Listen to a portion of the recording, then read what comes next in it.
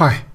Now in a previous tutorial I showed you that if you had, say, any value, let's say call it x, to the negative power n, it was exactly the same as working out 1 divided by x to the positive value of n. For instance, suppose we had just say 3 to the power minus 2, then according to this rule here, this is exactly the same as 1 divided by 3 to the power 2. 1 divided by 3 squared. And 3 squared is 9, so we end up with 1/9. But the purpose of this particular tutorial is to work now, instead of with whole values, integer values, we're going to look at rational values, fractions in other words. Say for instance we had 2/3, a rational value here, to the power say minus 2. Then the value of x here is the 2/3, so this is exactly the same as 1 divided by all of 2/3 squared. In other words, then what we get is 1 divided by 2 squared over 3 squared. That's if we square out that 2/3. Now to clean this up, what I've got to do is times top and bottom of this fraction by 3 squared, just so I can get rid of that 3 squared. And what happens is that we end up with 1 times 3 squared, which is 3 squared, and that is divided by, well, 2 squared over 3 squared times this 3 squared. Those two 3 squareds cancel and we're just left with 2 squared. So what you can see has happened is the fraction has inverted. And we can think of this now as all of 3 over 2 all squared. So there's a quick way of going from here straight to this answer here. All that we're doing is just inverting the fraction, 2/3 here, writing it as 3 over 2, and then switching from a negative power to the positive power.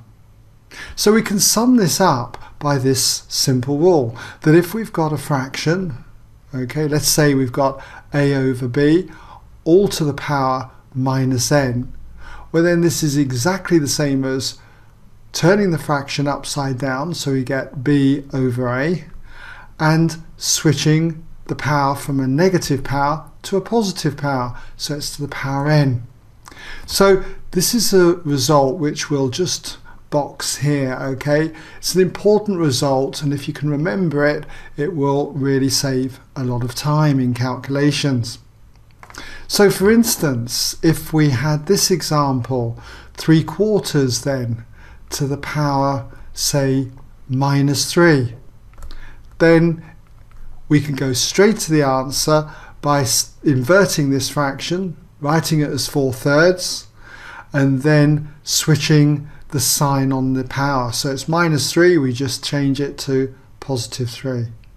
So we've got 4/3 all cubed, and that's exactly the same as 4 cubed divided by 3 cubed.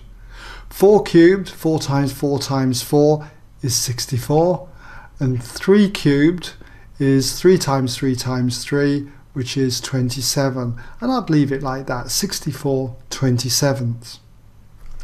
Here's another one. We've got, say, 2/5 this time, but to the power negative 1.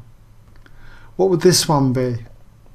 Well, if we turn it upside down, it becomes 5 over 2, and then it's going to be to the power 1. But anything to the power 1, well, it's just going to leave it unchanged, so that's going to be simply 5 over 2.